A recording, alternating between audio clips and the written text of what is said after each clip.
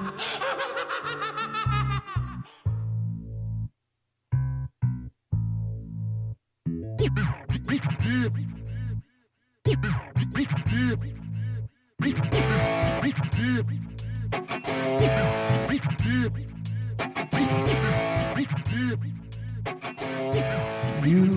are now tuned in and listening to the Mind of Smoothie Podcast.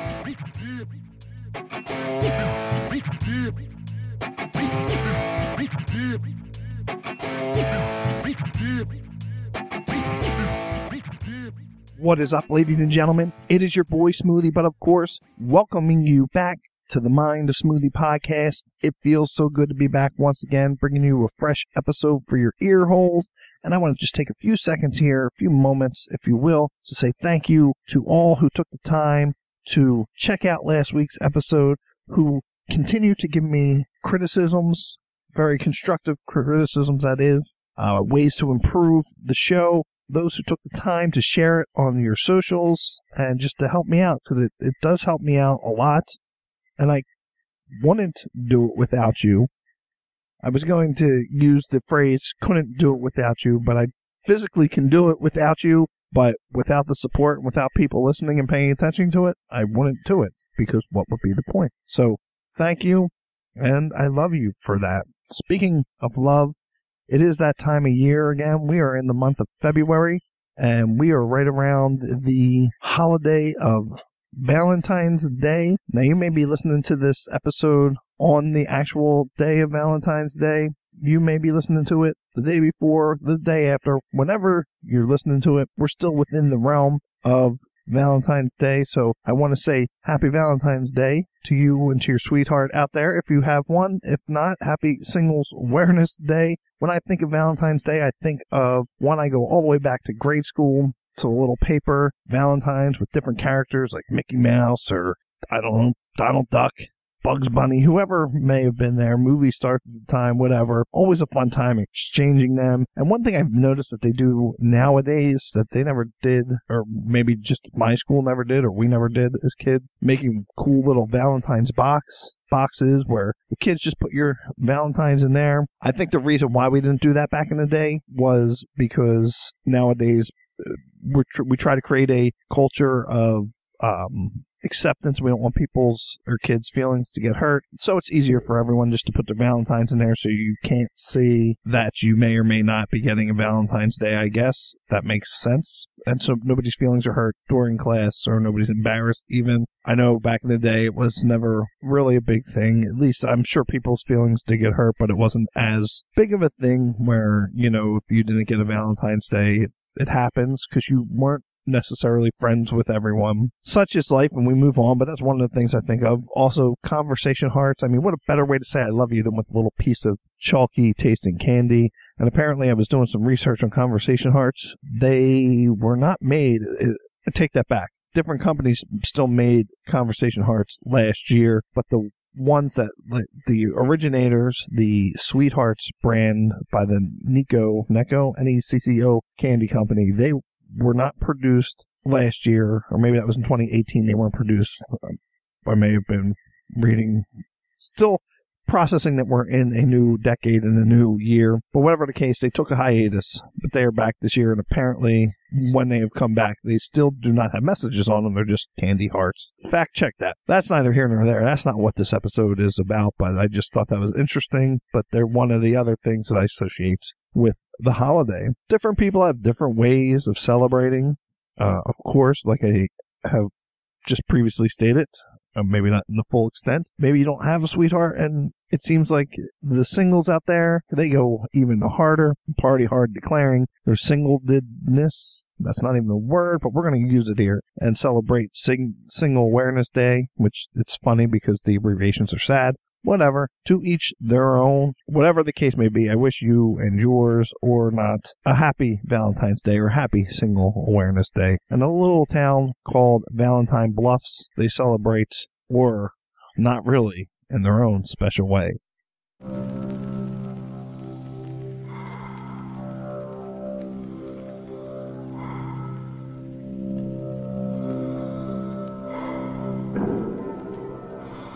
It's a bad time. This time of year. How many times is he gonna tell this story? Oh, let him tell it. I love fairy tales. This ain't no fairy tale, little girl. If you don't take it seriously, you're a fool!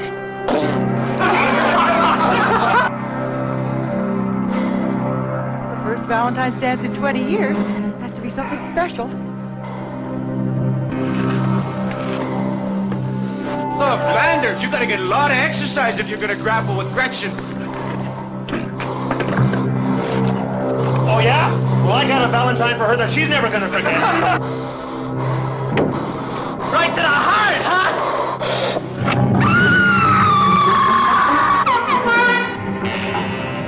In this town on Valentine's Day, everybody loses their heart. Roses are red, violets are blue. One is dead, and so are you. It can't be happening again. It can't be happening again. What's going on over in Valentine Bluffs? It looks like Harry Warden's back in town. It happened once. It happened twice. Cancel the dance or it'll happen twice.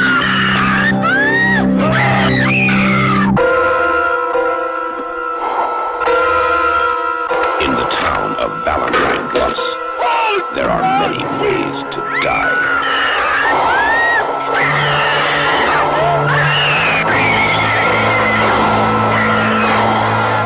Take your pick. My Bloody Valentine.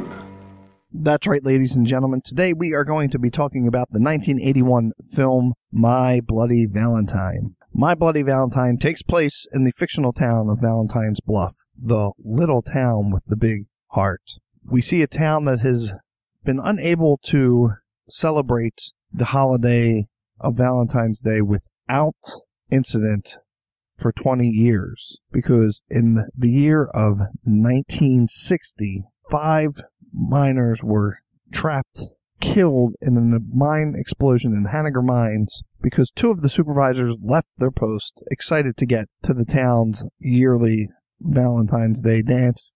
They didn't check the appropriate or make the appropriate checks before they signed out and left, thus leaving these men trapped there to die. All of them died except for one Harry Warden. Harry was rescued and then placed into a mental hospital, and a year later, seeking revenge, kills the 2 supervisors, leaving a warning and a message to the town that this will happen again if you continue with your Valentine's Day celebrations. Skipping ahead 20 years, we see that they're taking a chance once again to revive the tradition, the long-dead tradition of Valentine's Day, by hosting the town dance once again. And we meet a ragtag bunch of miners. We meet T.J. Hanniger, who is the son of the owner of the Hanniger Mining Company, his friend Axel, and Sarah, the main characters in this film. And throughout the film, we see that, once again, people are turning up dead, their hearts being ripped out, placed in candy heart boxes, to serve as a warning to not continue on with this dance. Ignoring the signs, the sheriff and the police force try to cover it up the best they can, but people keep turning up dead, and there's no way to hide. We learn that a few years back, Harry Warden had passed away and was no longer living, so we're left with the twist of who did it and who had done it and who was behind these murders. And that, my friends, is a breakdown of My Bloody Valentine, 1981. I told you this episode is going to be much different. Maybe I didn't mention it, but it's going to be a little bit different than the past few episodes. I just want to kind of give you a brief plot summary of the film and just some little points and some little interesting information regarding the film that I found and why I appreciate and like this film. So the movie released to theaters in February 11th, 1981. The picture was directed by George Malacca, if I'm saying that correctly. The budget for this film was $2.3 million and only grossed $5.7 million in the box office, which, it's a positive ROI, not as well as they had hoped to do. The company that premiered this film, or that the studio behind this film, was Paramount Studios. So we're coming off 1980s Friday the 13th, and we're in a very young and early stage for the slasher film genre. Halloween, being released in 1978, was looked at as the beginning of the slasher genre, though you can go back a few years, and some like to say that Black Christmas was the kickoff. But whatever way you look at it, we're still in the infancy of the slasher genre. And this film, again, was panned by critics, didn't do as expected in the box office, but as with any type of these type of movies, this genre, if you will, it took years for it to get its legs and gain a cult following, which we have today. The film was filmed, it's redundant, in the Sydney Mines, Nova Scotia. It was a defunct mine and mining town, and it was the perfect setting to carry out the story of Harry Warden. So after they had approached the town and whoever the appropriate channels are to go through when securing a location for a movie, and I thought this was pretty interesting, the town decided to be very hospitable, overly hospitable, and they went and cleaned and painted the mines, restoring them to a near pristine condition, which, again, the mine was abandoned, I believe I read, for like 5 or 6 years, so it had time to age, but everything was still there, so it was like the perfect spooky setting for it, and they went and made it unspooky, thus causing, which is funny, the crew to use their budget to undo, if you will, do a good old Control-Z on the mine by making it look abandoned again and beat down, which I thought that was pretty interesting. They were trying to do a good deed, and I think the good deed was acknowledged and recognized. Unfortunately, that's not the aesthetic that they were going for, and that wouldn't have been very good for the movie overall. The movie had 9 minutes, according to the director, of footage and film that was cut from the movie because in order to, as most horror movies, even still today, depending on the director, to secure an R rating to make sure this debuted in commercial theaters, mainstream theaters, I don't know what the best way to put it is, they had to cut this footage so they could obtain the R rating. Other than that, an X was not going to fly and not going to cut it, and wouldn't have done this film any favors. Later on, I believe in 2009, they did release an uncut version, which was still, some of the footage was restored, but others was still lost to time and legitimately left on the cutting room floor. And we see that because of this gore and nonsensical killings of mostly female victims, again, it was a stereotype back then, and that's the way critics looked at it. I mean, here, listen for yourself. Listen to Sissel and Ebert talk about My Bloody Valentine. My Bloody Valentine, our next film, is another mad slasher going after mostly women victims, this time in a coal mining town. I'm really getting sick of these pictures. The movie starts right out by assaulting us. Even before we get to read the title, we see a woman in a state of undress get impaled on a pickaxe. Typical of adult thrills in the movie is a scene where the mad killer stalks his victim in a laundromat decorated for Valentine's Day. Well, there's a disgusting new wrinkle in this kind of film. We see a middle-aged woman hacked apart. The big guessing game here, if anybody cares, and I sure didn't, is who is the crazed killer wearing the wetsuit and the miner's helmet? It turns out that his identity has to do with a killing that happened 20 years earlier on Valentine's Day in that same town. Gee, isn't that interesting? You want to see someone receive a bloody human heart in a Valentine-shaped candy box? Then you'll love My Bloody Valentine. Gee, I guess I didn't love it very much. Was it only 2 years ago that we were praising a movie called Halloween? We thought it was kind of nice, had some style and wit to it. This movie is about the 7th direct ripoff of Halloween. We have New Year's Evil, Prom Night, Friday the 13th, Terror Train. They all have the same formula. Something terrible happens 20 years ago or 10 years ago. Then there's a party and all the teenagers get together in the same place, the old train or the old deserted mine shaft or something, and the berserk maniac comes down on them with a knife or a pickaxe or something. First of all, it's disgusting. Secondly, it's so appallingly lacking in imagination. You would think that they could at least come up with a new disgusting angle. Yeah, I'm sitting there wondering why these people get involved in these films. I mean, what do the women think who are getting pickaxes thrown at them? What do they think they're contributing to art? And I also, as you rattle off that list of names, I'm thinking of all those hours we've both logged in movie theaters, slumped over in our seats, just shaking our heads. Boy, I wish this trend would really end. Boy, well, Bloody Valentine isn't doing very much business. Maybe that's a good sign. Let's move on to a much better movie. We were both disgusted by My Bloody Valentine, the latest mad slasher movie named after a holiday. Another 2 no votes for that one. So as you can see, Siskel and Ebert were clearly disgusted by the film, but it was interesting, and I would have to go back and watch this review. I'm sure it's on YouTube. They did not necessarily praise Halloween, but they did say they liked it and appreciated what they did.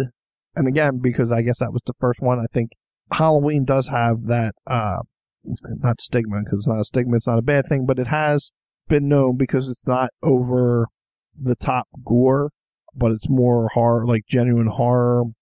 The thought of this madman on the loose killing his victims, but the gore is not over the top in that film, so I think they appreciated that more. Obviously, they state that in this, so it was definitely a no. They didn't approve of My Bloody Valentine, but other people certainly did. And looking back at the footage that was incorporated in, wasn't too bad, but I guess for that time, it was considered extremely graphic and shocking. But I also like the fact that, and I didn't think of it, I forget which reviewer or which YouTube video I had watched that pointed this out, or maybe it was an article, that the movie starts, the day is Thursday, February 12th, and which would mean Friday the 13th would be the next day, which coincidentally, in the movie, it was 1980, so that would have made it go hand in hand with the release of Friday the 13th, which was released in 1980. I thought that was funny. I thought that was interesting, a little interesting tidbit, but again, at the time, it wasn't well received, this film. The way it ends, they could have had most definitely a sequel to this, and I believe the director later on, many years later, approached Paramount with the idea and presented them with an idea for a sequel for My Bloody Valentine, but that was shot down because of its lackluster performance all those years ago. I'd be curious to see it. If it does have a big enough cult following, I don't think why they want to push forward and do it.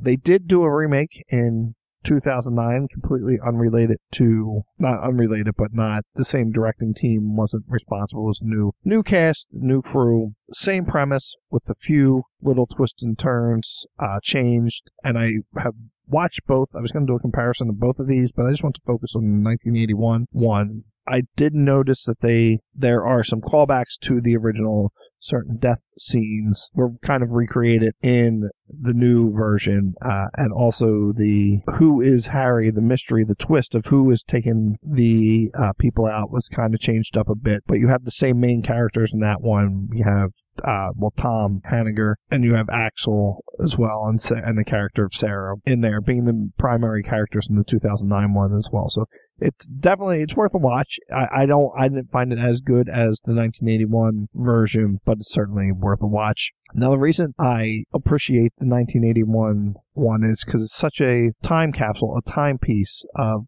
early 80s slasher, of the beginning of the slasher. You can tell it's definitely follows the same cookie cutter, which Siskel and Ebert mentioned, formula that like Friday the 13th and other revenge type slasher movies follow. We know that in Friday the 13th, Jason is, the counselor's not paying attention to Jason, and Jason drowns, leading to his death, and ultimately comes back to seek revenge on the counselors and any other counselors moving forward who are not paying attention, who are all having sex or doing drugs or drinking when they should be paying attention to the kids at camp. So much like that, we have Harry Warden, who him and his crew were left down there by the supervisors. They didn't wait for them to come out. Explosion happens. Most of them die, all but him, and he goes a little bit crazy and comes back to seek revenge because they had left to go to the dance and were more worried about that than the safety of their team. But it's just a grainy, there's just something about the film from that time, very grainy, very raw, very gritty, practical effects.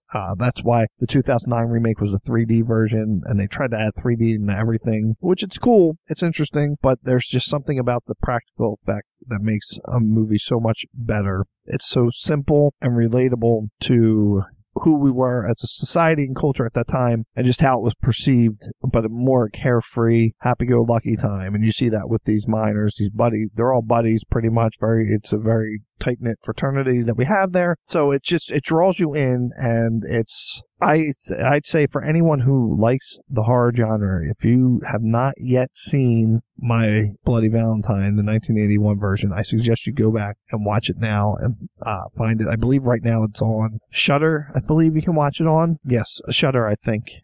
So check it out if you haven't. If you have a Shudder subscription, definitely worth checking out.